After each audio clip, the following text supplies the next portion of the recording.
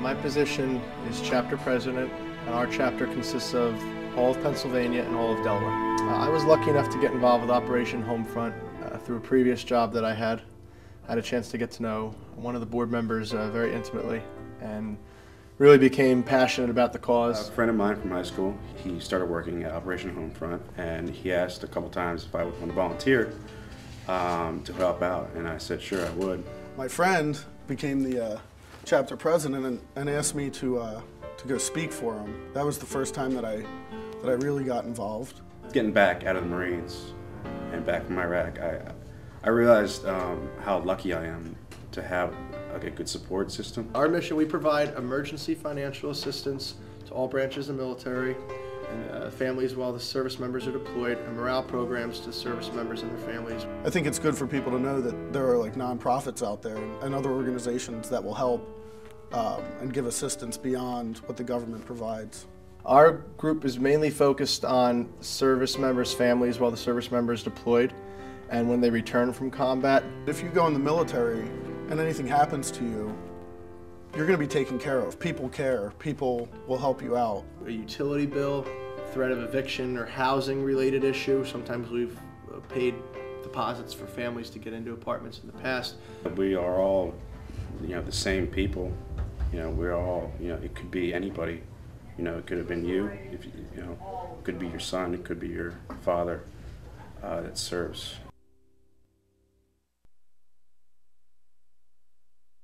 There were many ways that I was supported when I got home.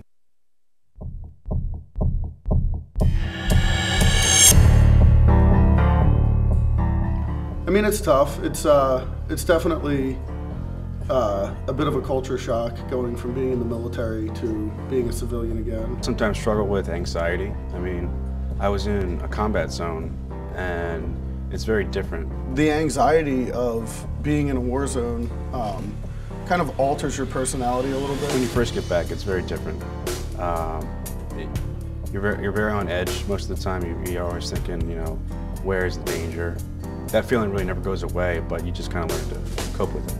But yeah, anything with an anxiety disorder, it's just heightened anxiety. It's just normal day-to-day life. The idea behind what Operation Homefront does is more than just to pay bills for the short term. I think it's good for people to know that there are nonprofits out there and other organizations that will help and give assistance beyond what the government provides. We work with service members and their families to make sure that the snowballing effect of built-up bills that are past due doesn't continue. The things that affect a normal person might have more of an effect on you. They're on the path where they'll be able to afford the bills next month and be able to continue to live in a way that they're not getting behind or not facing these sort of issues again. A lot of times it's easy in the society we live in to feel sorry for yourself and feel like you're having a bad day, but once you have a really bad day overseas, you kind of appreciate life when you get back. But of course, you gotta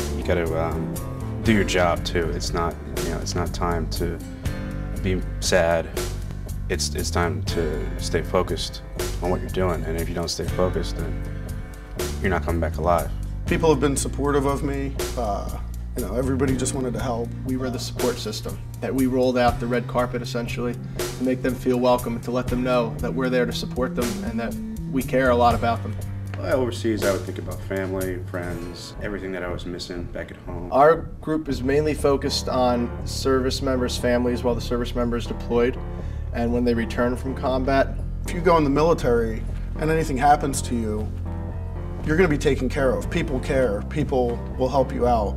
Getting back out of the Marines and back from Iraq, I realized how lucky I am to have a good support system.